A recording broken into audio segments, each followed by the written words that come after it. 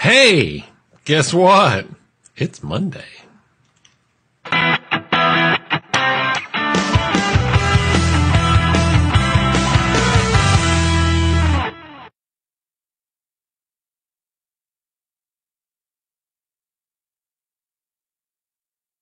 Hey, there we are. We're back. Good morning to you, Joe. Good morning to one and all joining us on another Monday installment. I can't get fixed in my chair here. It's Monday installment of 7 Minutes in the Morning. Thank you so much for joining me. My name's Thom Rigsby, your host. We're going to talk a little bit about success and making it simple today. Simple. Not necessarily easy, but simple. Before we get to that, though, if you have not already, leave a comment down below. Let me know that you're here, or give the video a thumbs up, a like, whatever is appropriate in the venue in which you are watching or listening.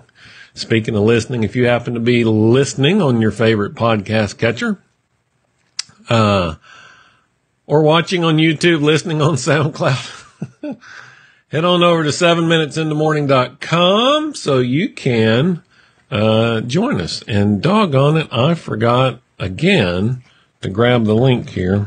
Give me just a second. I had last week, and I want you guys to tell me in the comments kind of what you think about this. It's new. I tried it for the first time last week, but I kind of put together I call it a listening guide or a note-taking guide. And here is the link to this week's. I'll put that down there in the comments. You can go and grab your very own copy of that. This is my goal. I want to put it out on Sunday afternoon, kind of set the theme of what we're going to talk about for the week.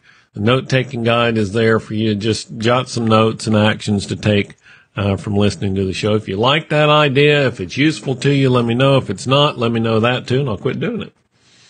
Just trying to make things a little bit better for you. Hey, Abby, good morning.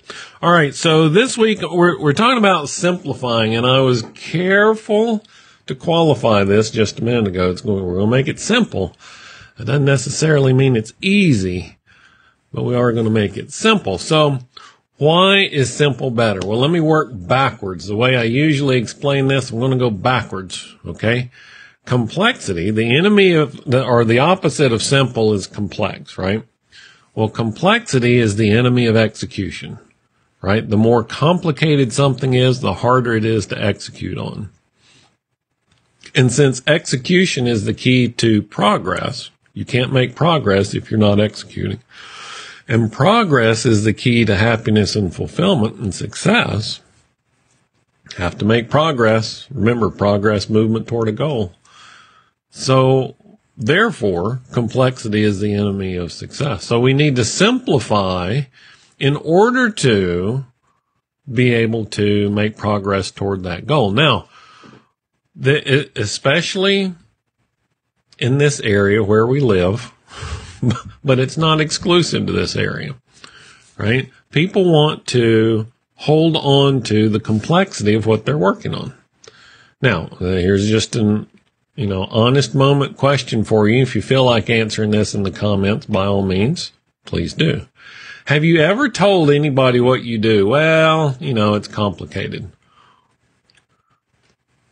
You ever claimed something being complicated for yourself? Either the work that you do, a particular project that you're on. We get this idea that because it's complicated, that means it's difficult, and if I'm able to do something difficult, then I'm more valuable.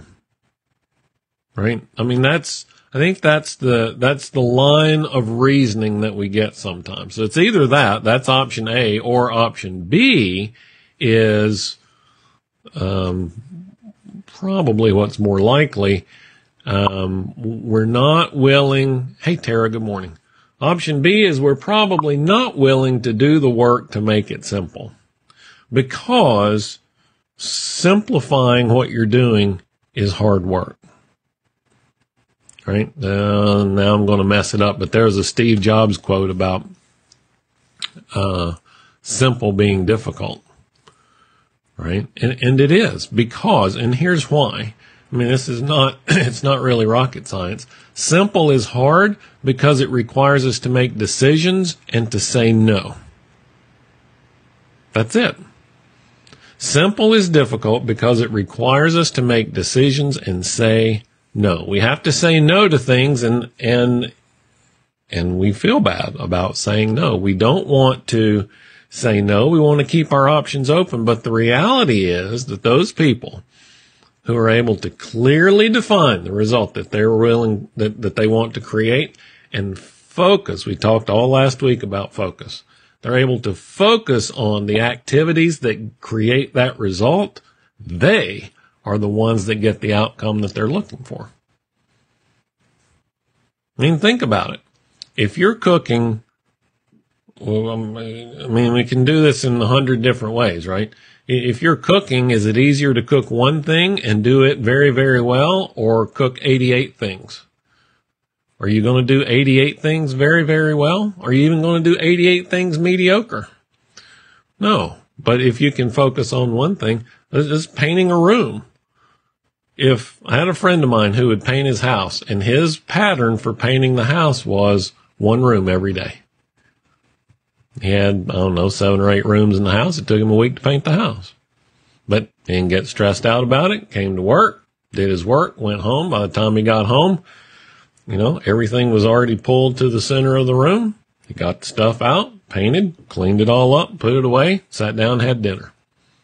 He focused on that one thing, right? As opposed to trying to paint all 8 rooms or even half the rooms in one night.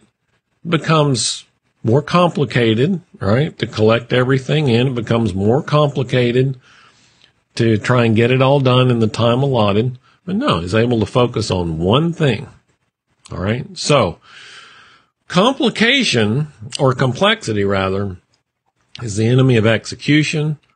Execution is the key to progress. Progress is the key to result. So we have to find ways to simplify. Now, that's what we're going to be talking about this week. If that is something that is interesting to you, by all means, be sure to stay tuned in. Be sure you are following this page on Facebook. And if you know someone else who is struggling with complexity, now think about this. Here's your homework. Take this. Well, no, I don't want to give you 2 pieces of homework. If they're struggling with complexity, if it looks from the outside in, it looks like they're very busy. Maybe they're overwhelmed. Maybe they don't get to take breaks. Weekends, it's a long weekend this weekend. It's fall break this week. Maybe they're not getting to do that because there's just too much going on. Or maybe when you ask them how they're doing, they say, well, I'm really busy. Okay? If you know somebody like that, send them a link to this video so that they can join us for the rest of the week and find out how to simplify their path to success. Now, here's your homework that I want you to take away today. What is something that you are holding on to because it's complicated?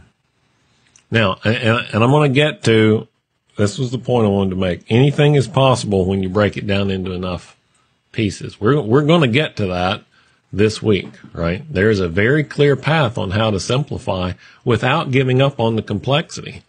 Right? I'm going to use the example of Apollo and how we got to the moon, and then maybe even get to return to flight after the Challenger accident. But both of those are super complicated, complex systems that ultimately came down to, in one case, jiggling the wires, right? So stick with me this week. We're going to work on how to get rid of that complexity, simplify things. So that's your homework. What are you holding on to that's complex? Bring that back, and remember, download the note-taking guide so you can tie all these things together. The link is in the comments.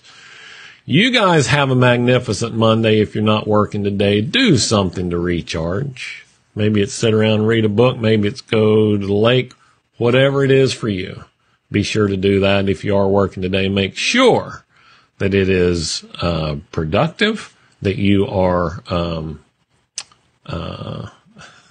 that you create the result. I couldn't think of the word I was trying to get to there. that you create the result that you're looking for. I'll be back again tomorrow with another brand new installment of 7 Minutes in the Morning. You guys have a great day. I'll talk to you then.